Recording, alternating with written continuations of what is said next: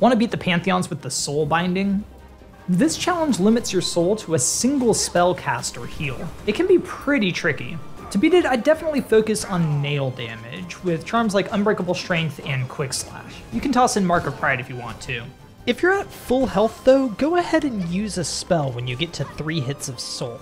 This will give a little extra damage, and it's really easy to get back to 3 hits before you need your next heal. But I'd also recommend Quick Focus. This challenge is secretly a bit of a survivability challenge too. When you only have 3 casts of soul, you can't heal up at the end of bosses, so you want to be able to sneak heals in throughout the fight. Quick Focus can help you do that. If you're a nail fighter primarily, this one shouldn't give you too much trouble. With practice though, you should be able to do it. Good luck out there.